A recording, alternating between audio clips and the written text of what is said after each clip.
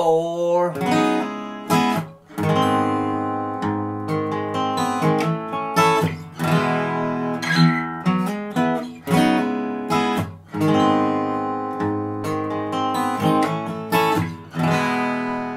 Then I'm going to get rid of my pinky finger, and I have a C sharp minor 7. What I'm going to do is I'm going to strum, and I'm going to hammer on both my ring and my middle finger, and then an upstroke, and muting very quickly. Right.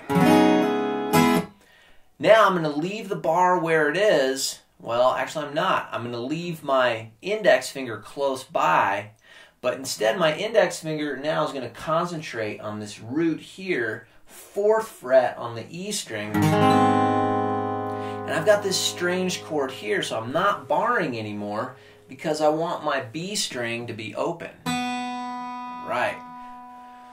And what this is a G sharp major 7, and this open B creates a minor 3rd.